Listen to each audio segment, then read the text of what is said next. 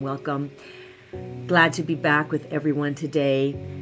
Elohei Tehillati, the God of my praise. That is the name of God that we will be talking about today. Elohei Tehillati, the God of my praise. Creator God of my praise. So as we understand His name, His character, His nature, we know that He doesn't separate Himself from who He is, His name, right? So we are able to specifically and personally pray the name of God in accordance to our need for that specific. So the God of your praise, He's the God of your praise at all times. So regardless of what you may be experiencing in life, even right now in this season, you know that He is the God of your praise. And in Psalm 109 verse 2, this is when David cried out to God because he was being falsely accused. David was being falsely accused, and he said this, Psalm 109, verse 1 and 2, he says, "Do not keep silent, O God of my praise." There it is right there. Tehillati, my God of my praise. "Do not keep silent, O God of my praise, for the mouth of the wicked and the mouth of the deceitful have opened against me. They have spoken against me with a lying tongue." I'm just going on and I'm reading. "They have spoken against me with a lying tongue. They have also surrounded me with words of hatred and fought against me without a cause." But look at the end of verse 4. I love what it says at the end of verse 4 because David turns to prayer. David says, "But I give myself to prayer." And right there we see he was being falsely accused, but he gives himself to prayer. And before he states that he gives himself in prayer, and even before he tells the Lord of all the false accusations and how he is being falsely accused, he starts out this psalm, Psalm 109, with the God of my praise. That no matter what's going on in your life and in any situation, you always will be a person that will always decree, "You are the God of my praise. You are the God of my salvation. You are the very present help in time of need. You are." He opens his mouth in verse 1, knowing what he's going to say next, knowing that he is going to tell the Lord of the lying, deceitful, accusatory tongues that are being sent against him, knowing that he's going to give this over to the Lord. He still starts out with God of my praise. Isn't that beautiful? And isn't that an incredible and such a precise example of how we too are to always give the Lord God of our praise our very best. We always give him the praise in no matter what. Right? So he opens this prayer in verse 1 with, "O God of my praise." Because regardless of any accusation from others, we should always be those that praise the Lord. When you go over, just turn your Bibles to Psalm 148 and the whole Psalm. Psalm 148, the whole Psalm, you can read it, but all creation is commanded to give him praise. And it's spoken of throughout this whole Psalm. And I'm going to read to you portions of this, but it says, "Praise the Lord. Praise the Lord from the heavens. Praise him in the heights. Praise him, all his angels. Praise him, all his hosts.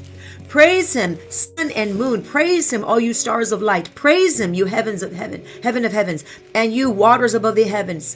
Let them praise the name of the Lord, for he commanded and they were created. He also established them forever and ever, and he made a decree which shall not pass away. Praise the Lord from the earth, you great sea creatures in all the depths. Fire and hail, snow and clouds, stormy wind, fulfilling his word, mountains and hills, the fruitful trees and all cedars, beasts and cattle, creeping things and flying fowl, kings of the earth and all people, princes and judges of the earth, both young and old maidens, children, let them praise the name of the Lord. He is covering it all, right? He is saying, let them praise the name of the Lord, for his name alone is exalted, church. His name alone. His glory is above the earth and heaven. He has exalted the horn of his people, the praise of all of his saints, the children of Israel, to praise him, the people near to him. Praise the Lord. And we know that, in Psalm 150, praise the Lord. Let everything that has breath praise the Lord. Psalm 150 verse 6, right? But so many of the Psalms start out and talk about and speak about praise the Lord. Praise the Lord. In whatever scenario, whatever situation you're in, praise the Lord. Elohei Tehillati. Praise the Lord, the God of my praise. And I love this because in this mention here in 109 verse 2, in this mention in Psalm 109 verse 2, this is when David was being falsely accused. And I already read to you in Psalm 109 and the first few verses 1 through 4, how he was saying, Lord, they're lying. They're falsely accusing. They're with their tongues are being so deceptive. But nevertheless, he says, praise the Lord from the very beginning. And nevertheless, at the end of those few sentences, he says, but I will turn my heart to prayer. Whenever you're falsely accused, praise the Lord, but turn your heart to prayer. Pray for them. They do not know. You know, people accuse, specifically falsely accuse, because they're in the dark. They're hurt, they're bound. You know, they're full of pain, they're full of deceit. But it's their inability to really walk in the love of God that causes them to lash out because of the undealt with emotions and the pain that's still there. It's very clear. You know, people kind of expose themselves when they start to harass you, specifically on a personal level. Trust me. And you know, when you're in ministry, when you're in a public ministry, you'll get plenty of that. But you can't let it move you. Like David, what did he do? He gave himself to prayer, but he still praised the Lord. Praise the Lord, all you saints. Praise him in the sanctuary. Praise him in the streets. Praise him when you are at home. Praise him when you lie down. Praise him in the inner sanctuary of your heart. But praise the Lord, because he is good, because he is faithful. Amen?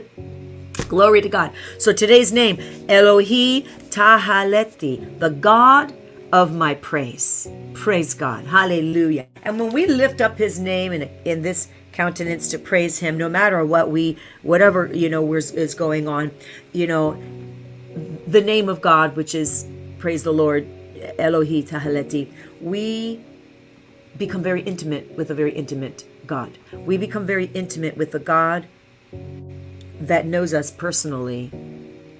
He's cheering you on. He's encouraging you to keep going forward. He's telling you, run your race. Run your race. Keep moving forward. Amen? That's right, Joyce. Joyce says, I declare that false accusations do not move me. That's right. And Joyce, you too, you're in a public ministry, and so there will be plenty opportunities, you know, for false accusations to start flying around. But you know, you praise the Lord and you take it to prayer. This is exactly what this psalm says. Psalm 109. David he cried out to the Lord, right? He spoke to the Lord. He told him. But then what it is, I love how it says here that he gives himself to prayer in verse 4. Psalm 109 and verse 4. But I give myself to prayer. Isn't that beautiful? I love it because that's where we live. We live in a place of prayer. We should anyway. We should always living in a place of prayer, no matter what. You bless your enemies, pray for those who falsely accuse you, but live in a place of prayer. Turn your heart to prayer and bless. Bless the Lord, O you saints. Bless him. Praise him. Praise the Lord, O you saints. Praise him, for he is worthy of all your praise. Father, I thank you for those that are online today. I thank you, Father, that as we have been studying the names of God, it's been a rich study, and this will be our final week of studying the names of God. We are going to move on. And I'm strongly considering and praying about studying the names of Jesus, because as rich as this study has been, studying the names of God, you know, there's so many names of Jesus that I believe would be a great follow up from this study, and it'll. As this study has been so enriching, and even in your prayer life, I know that this next one will be as well. So, Father, I thank you for what you have done. And as we finish these last few names this week on this topic, on this series, Lord, I thank you that we're going to keep these in the very heart of who we are. We're going to pray them. We're going to go over them and pray. Oh, that, Lord, you are a personal God to us, Lord God. And these names, the more we know and understand the names of God, the more personal, Lord, you become to us. So I thank you. I thank you for each and every one of them, Father God. Lord, I lift them up today. And if there are any that are not feeling well today, I lift them up. And I thank you that you are the healer, Father. I thank you that you heal. I thank you, Lord God, that you restore. I thank you, Lord God, that you are the mighty, mighty, mighty Savior. You're the healer and restorer. And so right now, I decree right now, healing over them in the mighty name of Jesus. I see your prayer need, Lisa, for your coworker. Yes, thank you, Father. Glory to God. Let the light of Christ shine upon them. Cynthia, good. She says, oh, you're happy that Anthony is doing so much better. Oh, glory to God from the surgery that he had. And the back pain is gone. Amen and amen and amen. Yolanda, you're welcome. She says, thank you for your faithfulness to teach us so that we can grow richly. Praise God. It's just it's a joy. It's an honor, as you know as well, because you are also a teacher of the Word of God. And it is really, truly a joy to be able to bring His Word and to teach that Word.